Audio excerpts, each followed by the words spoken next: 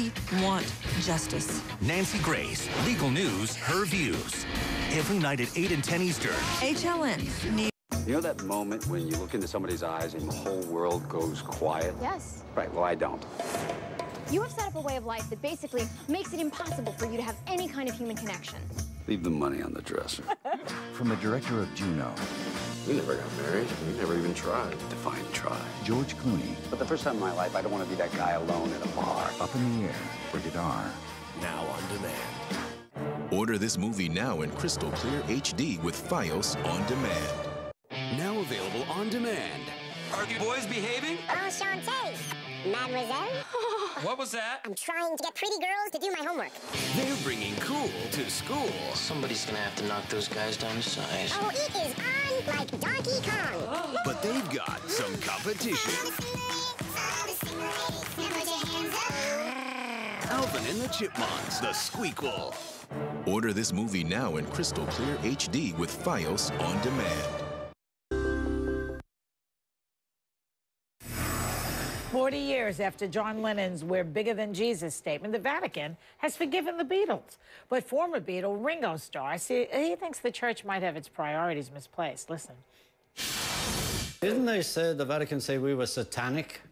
Possibly satanic, and they still forgive us. I think the Vatican should, I think they've got more to talk about than the Beatles. I want to hold your hand, very satanic. Why is the church forgiving them 40 years later? Hey, I still haven't forgiven Maria Senzagula for making fun of my Bermuda shorts, and that was 51 years ago, okay? Joining me to talk about this and other stories are actor Cheech Marin, entertainment journalist Paula Froelich, and comedian Carrie Riley. Okay, does Ringo have a point, you guys? Shouldn't the Vatican have more on its mind right now than the Beatles? Where is this coming from? I think they've cast all their stones and they want them back. Like they realize, oh my gosh, like, you know, we got our own problems. We shouldn't have judged.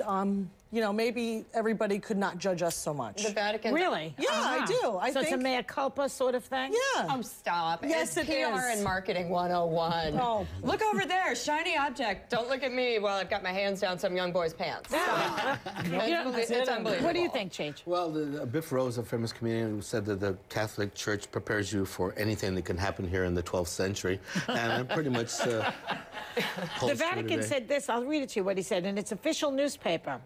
It's true they took drugs, lived life to excess because of their success, even said they were bigger than Jesus, and put out mysterious messages that were possibly even satanic. Does that mean we're all forgiven? But would pop, this is the part that's sweet, but would pop music have been, what would pop music have been like without the Beatles?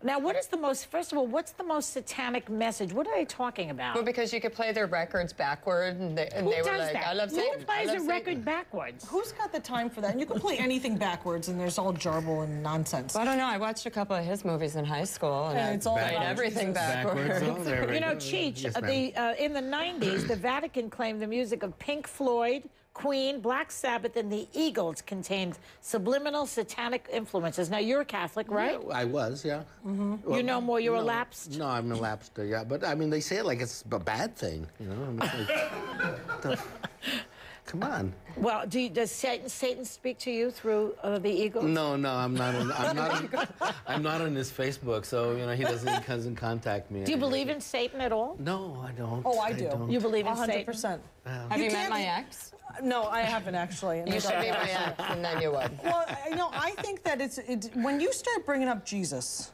I don't care what you talk about with religion, but when you bring up the Holy Son, then heads fly and people get angry. And I think that's the problem. When you make it personal and you talk about the Messiah, then people get mad and they start John Lennon saying that we're more popular than Jesus? Yeah. Well, I mean, first of all, Jesus was not around during this media age, and he was really referring to the times, I think. Jesus is always around. He was high half the time, wasn't he? I know. It is wrong of him, I guess, you know what? to Let's make just look at the timing. It's ridiculous timing. It was disrespectful. But, you know, John Lennon was very audacious and would say... Now, the Vatican did not forgive the other bands. What about ABBA? Is anyone going to forgive ABBA for making that movie Mamma Mia? You know what? That lady was a dirty, dirty slut, had sex with 3 men on 3 same nights, and let me tell you, didn't know who her baby daddy was. Okay. All right, let's move on. The latest celebrity trend, I love this, seems to be letting it all hang out, sometimes literally. Stars like Jessica Simpson and Britney Spears are the latest to be photographed without the aid of Photoshop or photo retouching. Okay, Allure magazine. I wish I was that modest. I still want to, retouch headshots from 25 years ago. But Allure magazine has been expressing this general trend of natural beauty, a new form of look at me in the buff. Let's look at some of these pictures. American Idol judge Cara Dioguardi is posing in the buff. Look at her. Did you see that? It's ridiculous. Okay, Entourage star Emmanuelle Chikri. We had to cover her Notice up. they don't have Gabby Sidibe posing in the buff. Like every single person posing in the buff is You're like starting to frighten me, Paula. every single person posing in the buff is like super hot naturally, and they're like, "Look at me, I'm not wearing makeup," and you're like, "Oh, such a shame."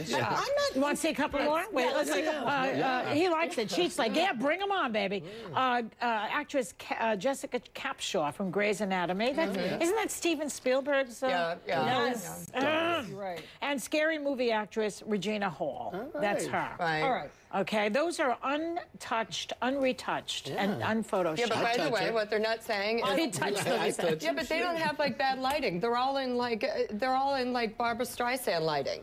Well, I mean, I can look like an angel in Barbara Streisand lighting. That's right. That's true. But you know what? I don't want to see people like that. That you get paid a lot of money to be amazing, to look natural. I'm not interested in natural. And by the way, I look at myself every day. I don't need it. I want to see the beauty The of only someone person else. who did it right was Jamie Lee Curtis in More, like 8 years ago. Because and she was she like, showed- I got cellulite, I got fat Oh, you thighs, don't I think got she regrets whatever." that? I have to call her. She must be like, what I know, was but I she's thinking? the only one who was honest about it. She did it in like swimsuit changing room lighting. Who cares? She's married to Chris Guest, right? What's his name? Yeah, Christopher Hayden Guest. So who cares what you do? Well, it's not Someone's just got a about career. your husband, Karen. Oh, I mean, it isn't? There are Oh. the millions who are watching you. But, you know, There's the thing millions about- who like still watch Trading Places and cry. I know. Yeah. You know, these girls are in their 30s and 40s now, and they're sort of, I think that they're saying, and you can tell me how you feel about this, look at how I really look.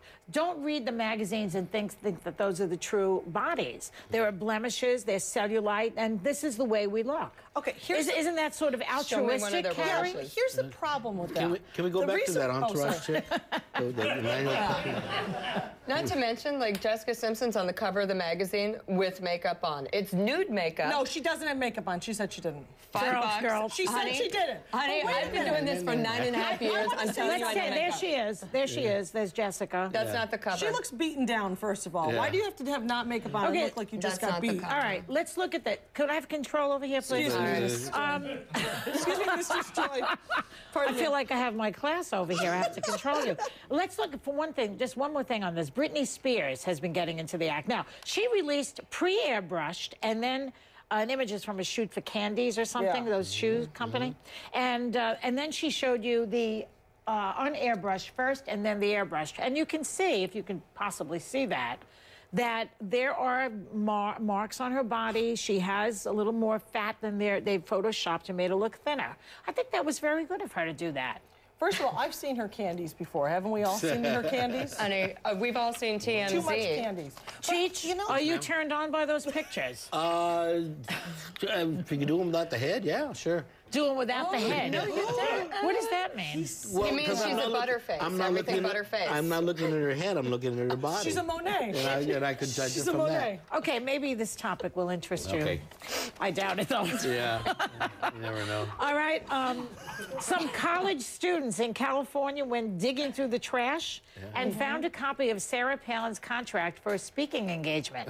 What do you think about college kids digging up this? That's like Woodward and Bernstein. You know, They're on the National Enquirer payroll. It's amazing. They need to make some money, but I saw where she's like, you know, she insists on having a black car drive her from events, right? No, an SUV.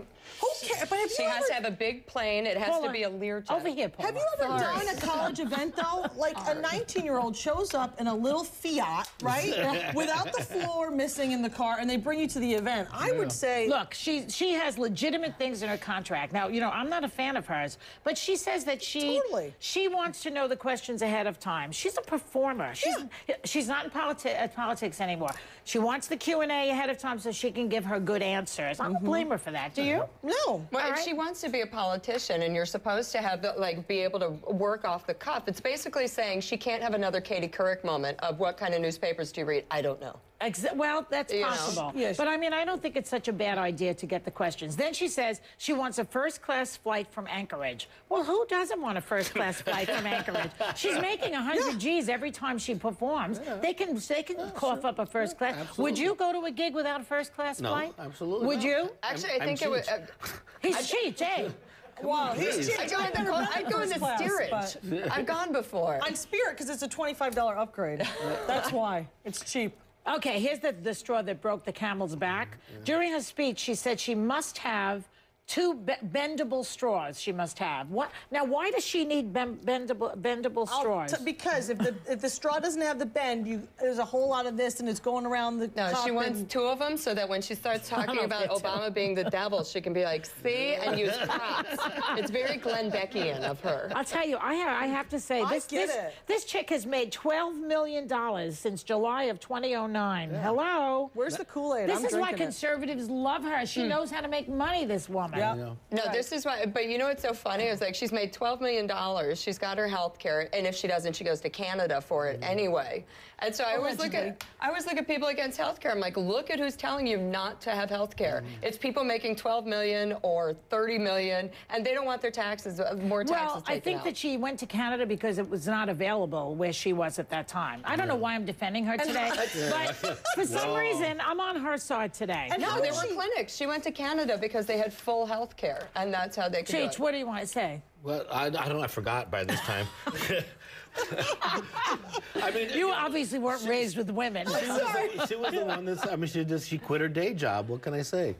She quit her day job. She quit her day job in order to make $12 million. Well, she wants to make money. I don't blame her. But then she's not a she was elected to an office and quit in the middle of it. She quit her day job after she wasn't allowed to have perks anymore because they started going into all the stuff and the clothing that she didn't return.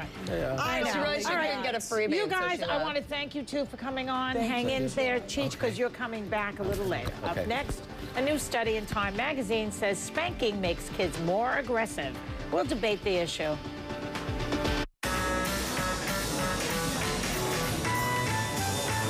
Can't stop waiting? Then apply Preen for gardens.